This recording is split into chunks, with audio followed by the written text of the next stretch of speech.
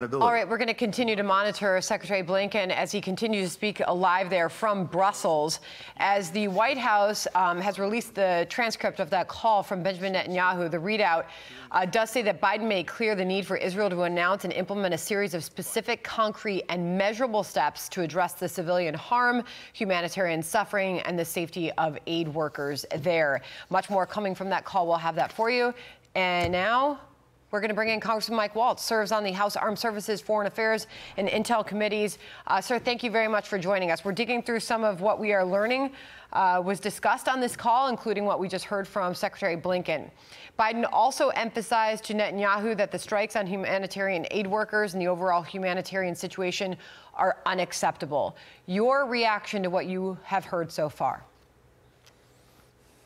Thanks, Sandra. Well, I would first remind everyone that under President Biden, we had a civilian aid worker strike during the disgraceful withdrawal from Afghanistan that killed 7 children and 3 humanitarian workers. It was an awful mistake that our service members made. And clearly, this was a terrible mistake on the part of the IDF. But let's save a bit of the public righteous indignation when it comes to our ally clearly making a mistake. That is very different than what Hamas has historically done, which deliberately target, kill, and torture civilians, number one. And number two, you know, it's just sad to me that I think for purely political reasons, so much of the ire of this White House is going on to the shoulders of the Israelis that I think are doing everything they can to avoid civilian casualties, fighting an enemy that is deliberately sacrificing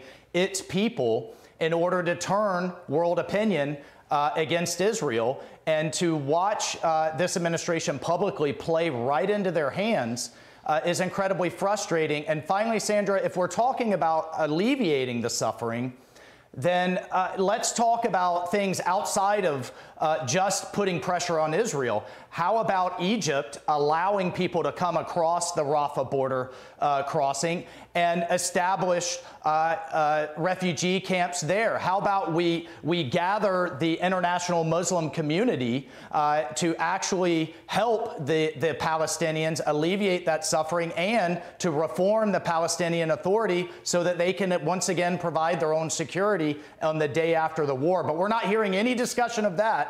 We're only seeing the rhetorical pounding of Netanyahu and his government. And again, I think it's for purely election year politics when it comes to seeing Arab Americans walk away from this president. Well, speaking of which, more from this call, as we know that it did conclude and it lasted about 30 minutes, we're told. As for what Netanyahu told President Biden, he said Israel can defend itself and we will act according to principle, that we will hurt anyone that hurts us.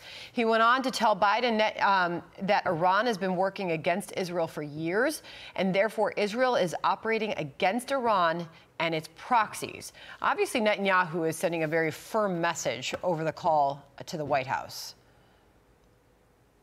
Well, this has everything to do with the strike Israel just took on the Iranian consulate in Syria and took out the Iranian Quds Force officers, which I think was the exact right thing to do, because at the end of the day, the true disease here, underscoring Hezbollah, Hamas, the Houthis, all of it, the militias that killed our service members in Iraq, is Iran. And the best way we could help Israel and help end this war is dry up the cash in Iran that is fueling all of their terrorist proxies. And yet we have a bill in the House that would put secondary sanctions on the Chinese buyers of Iranian oils.